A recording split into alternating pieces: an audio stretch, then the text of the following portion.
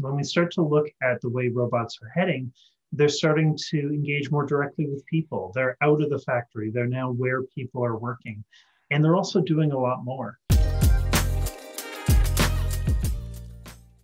Hey guys, welcome to Embedded Toolbox, the video interview series where you try to save the world by solving one engineering challenge at a time. And today we're going to be starting to build a robot. To help us do that, we've brought on Rob Woolley, who is a principal technologist in the technology office at Wind River. How you doing, Rob? I'm doing well. Very good.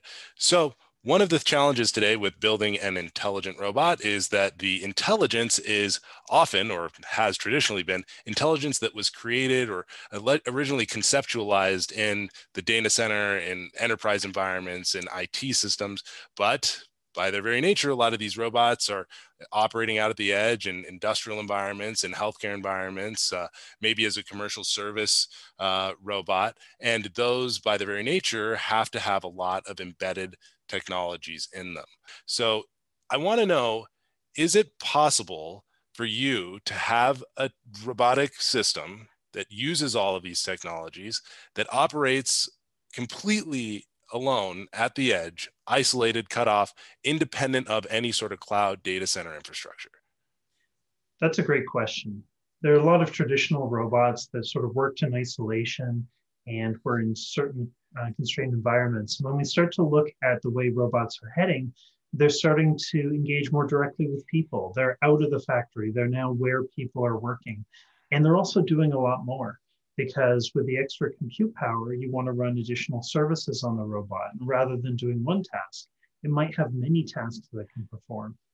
And it becomes really important to be able to still keep that safety critical nature in the robot, but also take advantage of all of these intelligent systems that people want to create.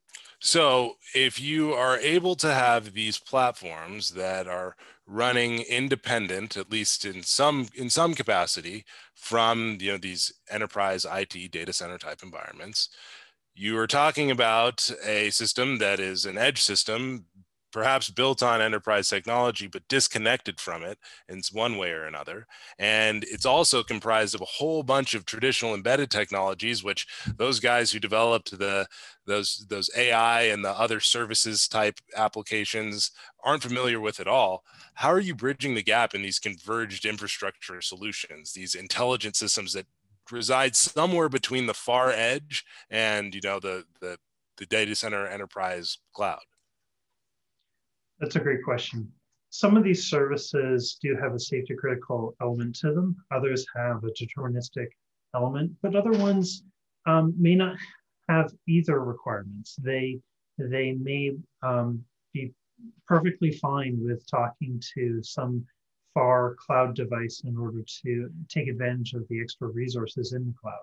The key is being able to identify what these services are and make sure to be able to separate the resources on the robot, so those services that have those hard constraints have access to the resources they need to meet those requirements. That's great. So historically, Wind River has created a lot of really embedded technologies for aerospace and defense, for industrial, for medical, one of them being a real-time operating system, VxWorks. Really quickly, can you tell us, Rob, what the function of a real-time operating system like VxWorks would be in this sort of advanced robotic system, and then things that are happening to evolve a real-time operating system to support all of these new different types of technology that are being integrated from non-traditional embedded environments into these platforms? The two key reasons you'd want to use VxWorks in this robotic type environment is for the safety critical certification, the ability to meet those standards for producing something that's going to be used in medical or industrial or automotive or avionics, as well as the real-time determinism. So if you have a task that needs to be performed and it requires a certain level of precision or immediate response time, then that's really where VxWorks shines. And over the past 2 decades, we've also been addressing a lot of the new demands coming in. So VxWorks has been adding support for new languages, as well as keeping up to date with the new specifications for C and C++. and also just adding new software like the ROS2 framework on top of VxWorks. And all of that is made possible, well, at least some of it's made possible using technologies like containers. What's the role of containers in this type of robotic system build? And how does it interact with a real-time operating system like VxWorks? When you have multiple services running on a robot, you want to be able to have them operate independently of each other and not interfere with each other. And you also want to be able to update those components, not only to keep the software up to date on one device, but also to make sure that all of the devices that you're managing are running the same software and are up to date. So the VxWorks container technology actually allows you to add more software and keep it under control and deal with the complexity. Very good. Well, at the top, I promised that we'd start building a robot. So Rob, do you want to help us kick that off, set the table for the next few episodes of Embedded Toolbox where we're going to actually build one? Sure, I'd be happy to. We'll start by launching QEMU to run VxWorks inside of a Hyper-V virtual machine on our development host.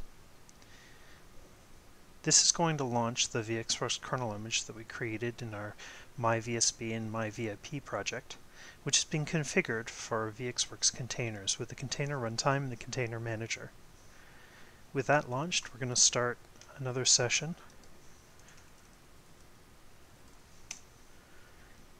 And from here, we're going to run all of our commands.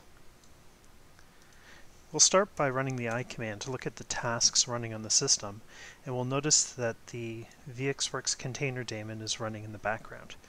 This is the container runtime that launches all the containers and allows you to start and stop containers on the system. We'll enter the command shell, and from here we're going to unpack a container that we included in the ROM-FS built into the image.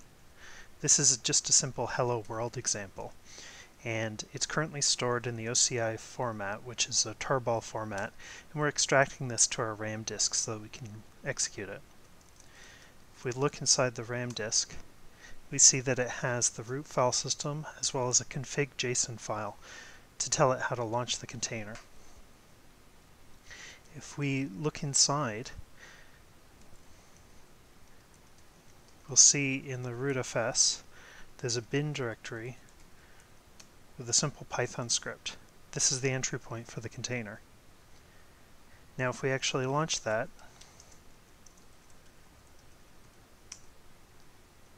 using the run command,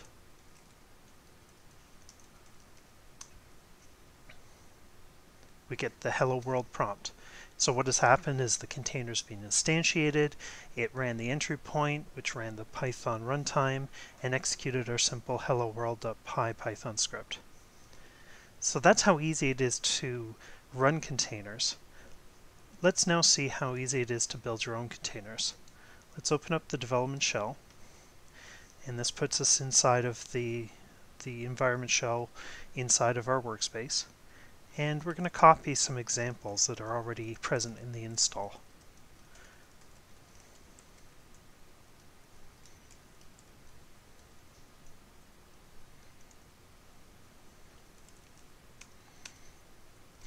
Now that we've copied those examples, let's go and build the web server example.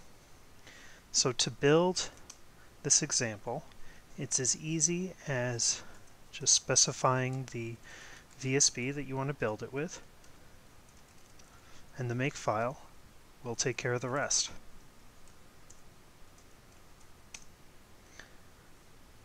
So behind the scenes, this is actually going to invoke the toolchain that we provide with VxWorks and build a simple application for VxWorks, and then it's going to go and turn it into an OCI container.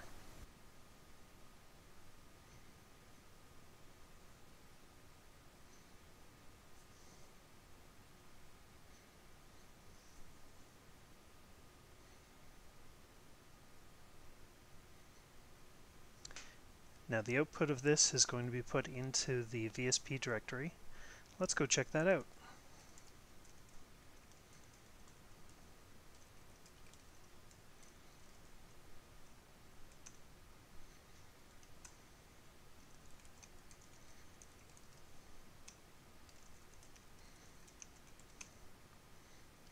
And here's our OCI container. Now we want to be able to export that, and we're going to use the builda command from our Ubuntu Windows Subsystem for Linux image, and we're going to pull that locally by running this command. So now it's present within the cache inside of our WSL. And now we're going to run another WSL command, and we're going to push this to Docker Hub.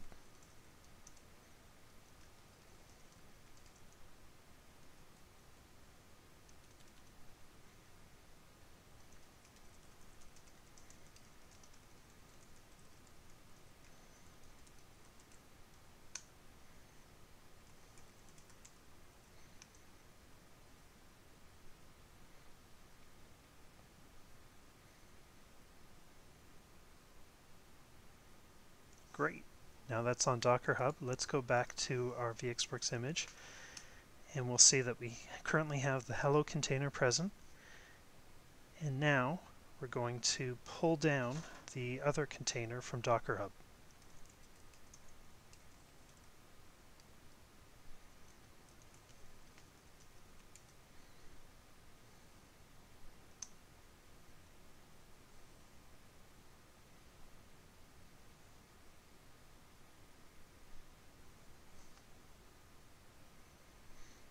Now that we have it locally, let's unpack it again.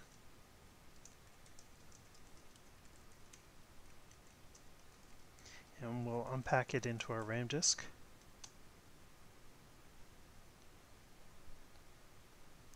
And let's execute this new container.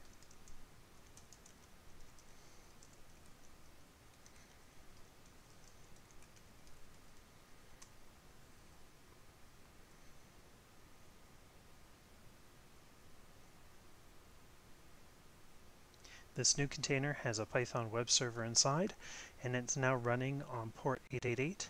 So we'll go to Google Chrome and just go to port 8888 on our local host. And there we go. We now have run a web server written in Python inside of a container that we retrieved from Docker Hub and running on VxWorks. So Rob, there are a whole lot of threads that we're going to start having to tie together over the course of the next few episodes. And I just want to make sure that they all actually do get tied together.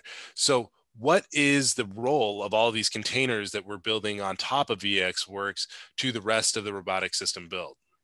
In this episode, we're focused really on VxWorks and the container technology and being able to see the direction that RTOSs are heading as they become intelligent systems. And in the rest of the series, we're going to be looking at things like how VxWorks can be adopted by application developers to make it easier to add AI and ML applications onto an RTOS without getting into traditional embedded platform development. And then beyond that, we're going to be looking at taking the robot operating system framework to provide robot APIs on top of VxWorks, so that VxWorks can be the real-time operating system used by all of your robot devices. Before we move on, I just want to make sure that for all of our traditional embedded developers, they aren't like, oh no, what have you done to our beloved VxWorks, right? Has much changed in the actual real-time operating system, or is there an evolution that is underway? That's a great question. The VxWorks downloadable kernel modules and real-time processes are still there, and you can still take advantage of them as you always have. What the container technology really allows you to do is take those real-time processes and deploy them in a new way so that it's easy to integrate with any additional systems that you might need to integrate with going forward. Moreover, for people that have always embraced the real-time processes, the containers actually give you a new way of keeping all of your services separate. So not only is it easier to deploy them, but it's easier to make sure that if you update one piece, you don't impact the other pieces as well. So Rob, for the viewers out there who are interested in finding out more about VxWorks containers and VxWorks in general and how it can be used in intelligent converged infrastructure systems like advanced robotics, where should they go? check out windriver.com.